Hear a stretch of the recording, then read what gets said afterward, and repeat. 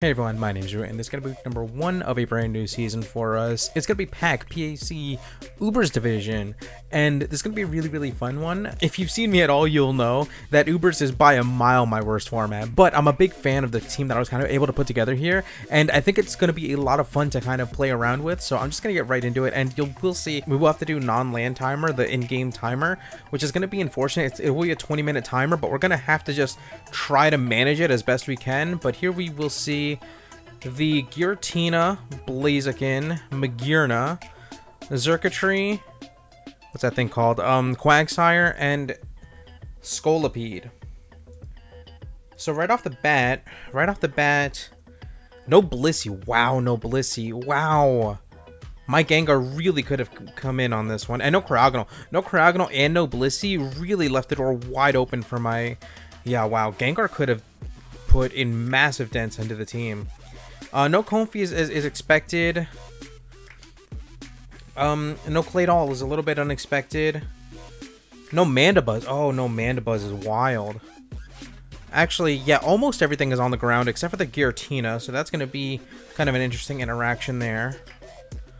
But I think we can manage everything decently well. I honestly have no idea what I want to lead off with. Part of me says just lead off with this thing.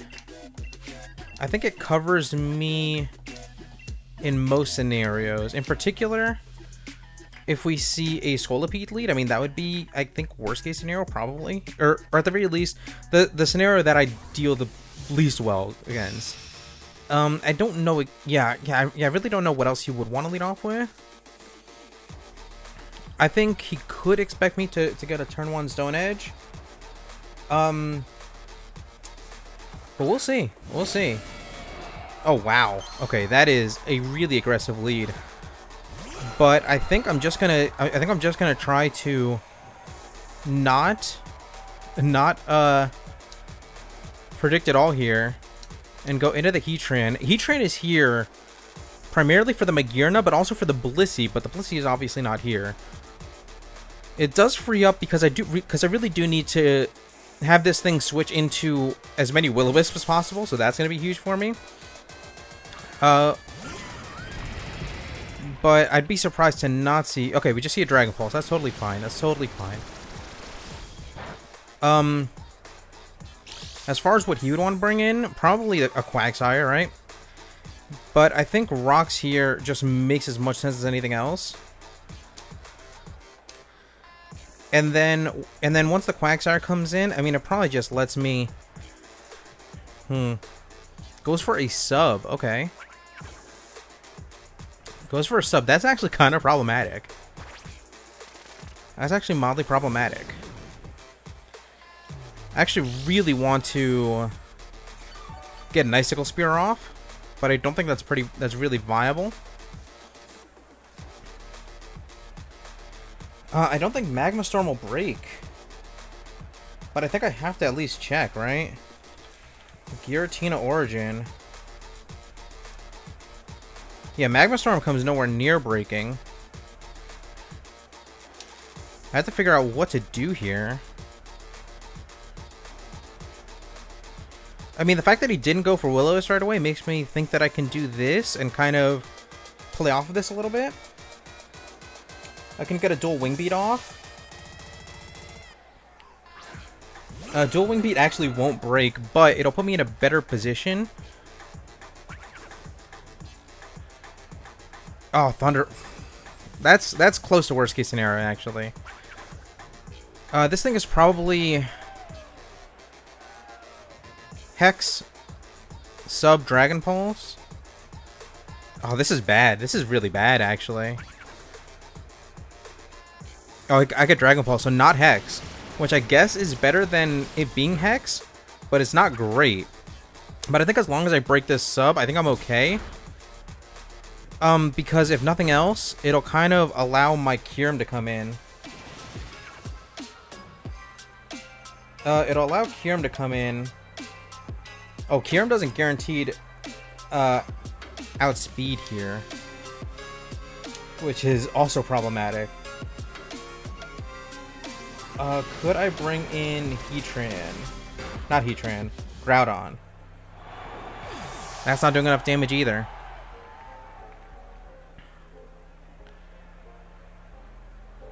I think I just have to take a Dragon Pulse here, right? I think I just have to take a Dragon Pulse here. This is not good. Don't get me wrong. This is not good at all. But I think it's going to be kind of my best answer here. You could Thunder Wave me, right? I could try to get some Dragon Dances up. I don't know. This is not good. This is the most unexpected Giratina set that this just stops all of my potential setup, all of really most of what I want to do here. However, it is interesting to note that if this Giratina goes down, then Groudon has nothing that's immune to it, barring, you know, air balloons and stuff. But that puts me in a really interesting position. Does withdraw. Do we see Magearna? Yeah, we do see a Magearna. Now, this is kind of an interaction that I expected, because once I have a Dragon Dance up,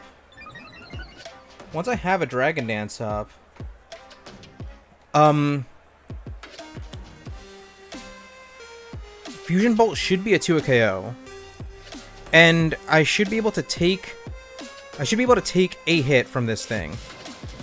And I guess we'll see. If this thing is like super physically defensive, then yeah, this thing is probably specially defensive. We will see Draining Kiss, but I am Roselli Berry, and it does look like I can make it out of this interaction. I'm pretty specially bulky, and I have a Roselli Berry, so this is kind of the interaction that I expected. I honestly expected this thing to kind of be Floor Cannon, and if it is Floor Cannon, then I can kind of take advantage of that. But he's put me in a really... He's put me in a position that I really wanted to be in from the beginning, right? But because I took advantage with that Dragon Dance, that card doesn't matter, but because I took advantage with that Dragon Dance, this puts me in a really interesting position. If the Blaziken comes in, that's obviously kind of the most awkward position to be in, because the Blaziken would mean that I have to wonder whether or not he's going to go for the Protect here, whether I Dragon Dance along with the Protect, or if he doesn't have Protect, and I can just... because I was also thinking about it, there was a chance that the Blaziken could be banded and not have Protect at all, but it's kind of tough because I do have a lot of immunities on my team. I do have a Gengar immunity, and I have the Heat Train immunity to whatever kind of plays he would want to make. I think he's kind of deciding what can kind of come in best, but honestly, Kyurem is in a position to do a lot of what it needs to do. This one's going to be really tough. Blaziken. I should KO after... Fusion Bolt should be a KO after Rocks. Does go for the Protect. Yeah, that's worst case scenario.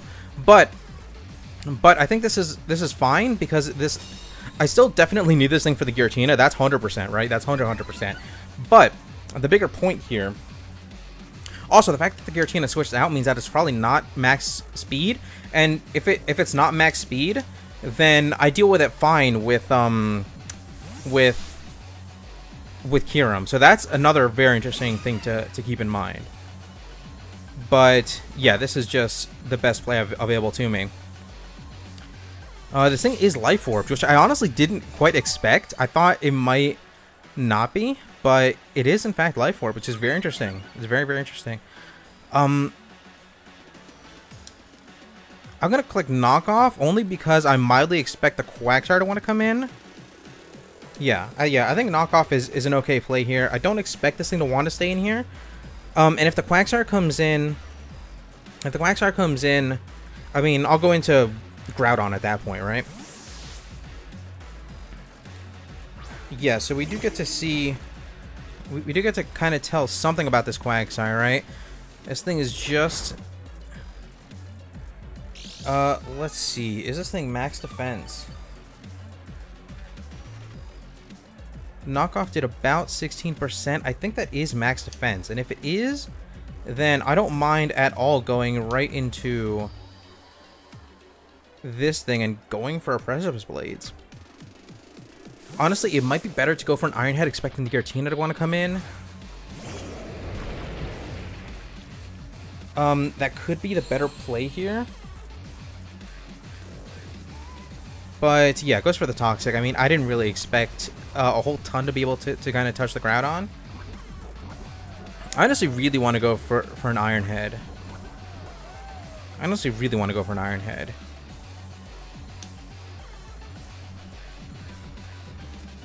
Is it worth it? Is it worth it? I just really want to click Precipice Blades. I could pull a double back into Kyurem. I could pull a double back into Kyurem. Expecting the Giratina?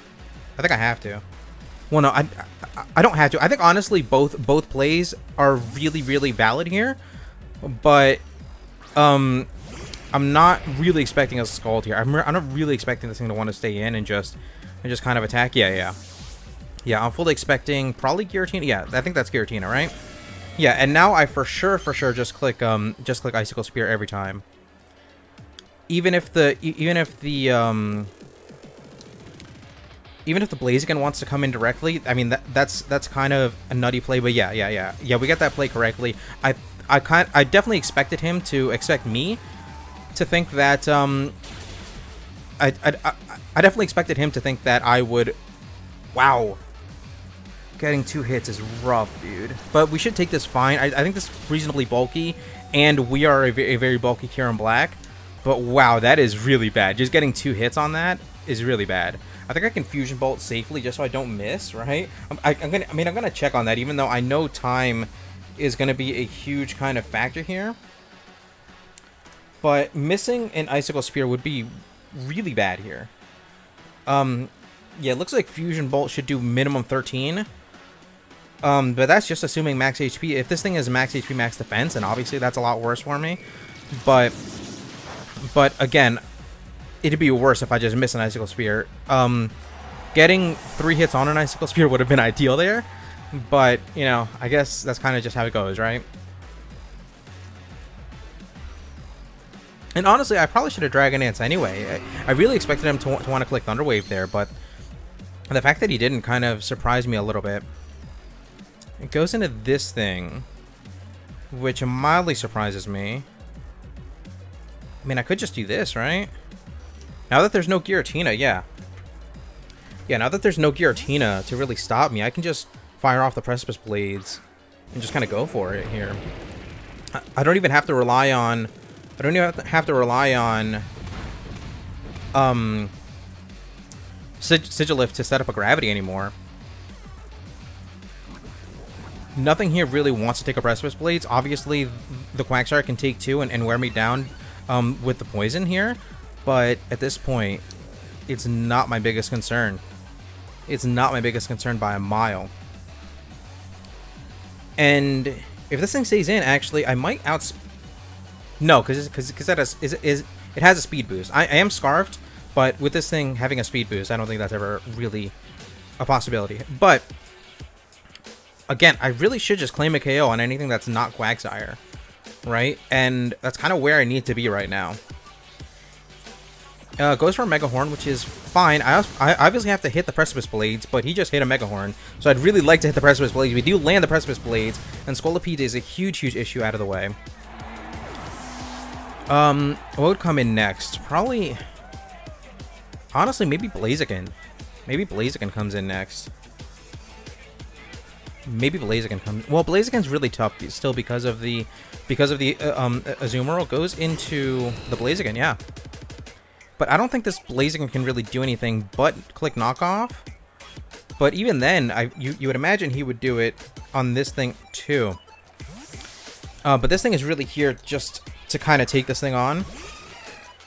One thing that I would like to check up on is just how fast Quagsire should be. Yeah, I think I can pretty freely Belly Drum now, right?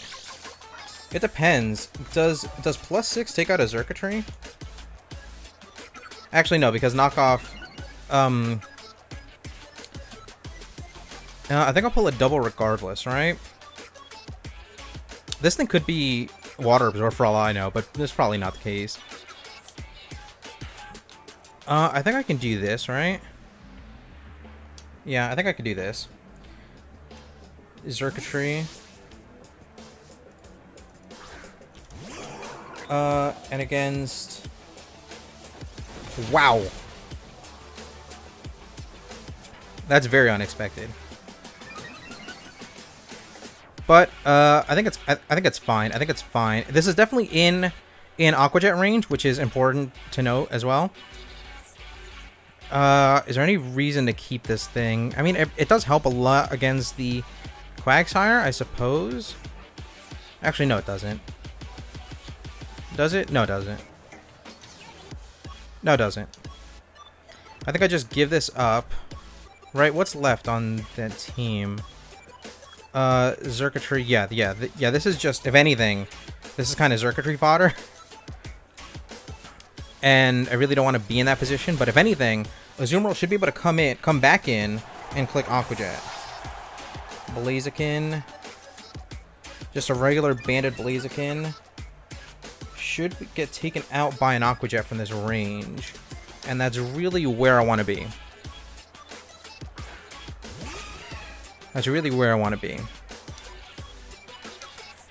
Unfortunately, I really don't think it's worth going for an Aqua Jet here.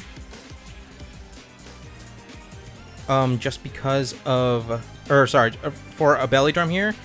Just because of... Oh, is the Quagsire coming in? If the Quagsire comes in, then I'm Belly Drumming. For sure, for sure. Well, no, maybe not yet. Maybe not yet. Is this thing Water Absorb? No, it's not Water Absorb. Okay. It's definitely unaware. Yeah, that's what I would have expected. That's what I would have expected. But now... Now what do I do? Oh, this is getting rough. This is getting rough.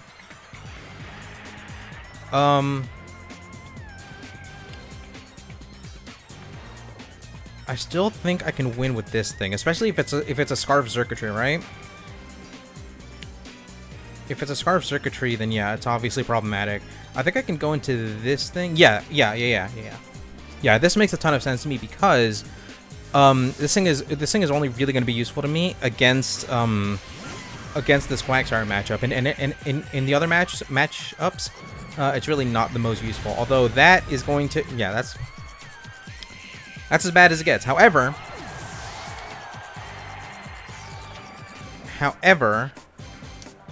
this thing comes back in and claims a KO. Maybe not.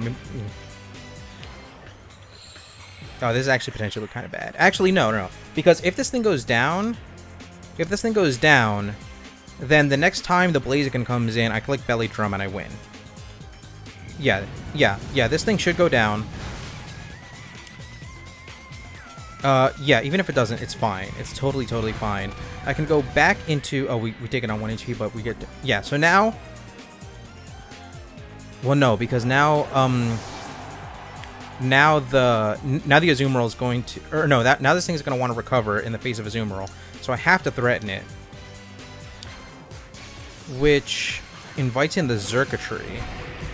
Which is bad.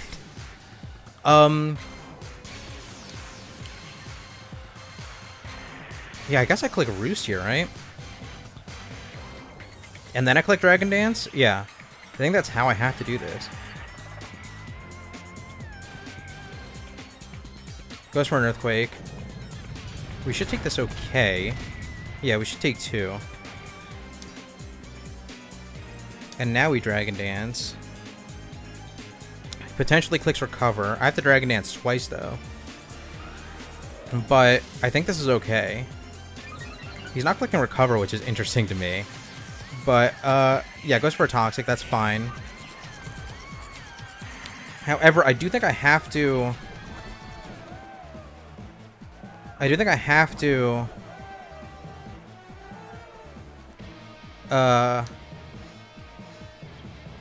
No, I can't. I have to click Icicle Spear. And the Circuitry could actually still win this for him if it's a Scarf Circuitry. If it's a Scarf Circuitry, it could still just win it for him. Maybe not, though. Actually, if he goes into Blaziken now... Yeah, he goes into Blaziken now. He goes into Blaziken now, so I for sure just let this thing go down. I for sure let this thing go down. Go into his Umeral. Oh, he just lets me KO this thing. He just lets me KO this thing. That's interesting. That's interesting. I thought he would not want to click Protect that turn. Maybe he went for Thunder Punch. I lose now. I try to play this endgame as carefully as possible, but yeah, if it's a Scarf Circuitry... Well, okay, if I take one hit from a Circuitry, right? If I take one hit from a Circuitry... I don't take a Timid Thunderbolt. A modest special attack Thunderbolt. Or sorry, a max special attack Thunderbolt. But if I take a hit, then I Belly Drum and I win. But I don't think I take a hit. There's the Thunderbolt. We don't take a hit. And that's week 1. Wow, that was a crit. I don't think it mattered. I don't think it mattered. That was rough. Yeah. How should I have played that? Okay, so I'm trying to think. Once the Blaziken was in, I had to have gone out into his Umeral, but he clearly clicked Thunder Punch on that turn, right? He clearly clicked Thunder Punch.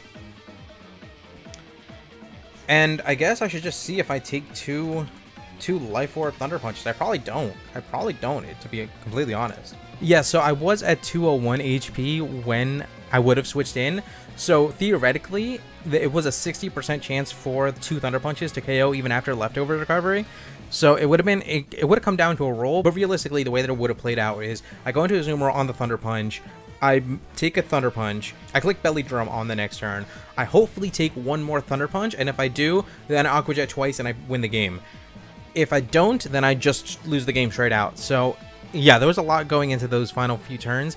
I definitely could have played it better. I think there were a ton of things that I could have played better, but that endgame was exactly the type of thing that I was trying to avoid. So honestly, I was trying to play around too many things, I think, and it really kind of ended up hurting me. I wish I had played things a little bit differently, but this endgame was exactly why I had to play as carefully as I did, right? Because I was trying to take steps to avoid this from happening. But either way, the team really came together in a way that I really liked. I do like the team a lot, and I think this team has a ton of potential. And it just comes down to playing my endgames better, I suppose, and kind of thinking through how I want to make these endgames happen. But with that, thank you guys so much for watching. We'll be back really, really soon with more weeks of the PAC UBERS division and a ton more stuff to come in the future and in the BDSP era. But once again, with that, thank you guys so much for watching, and I'm once again out.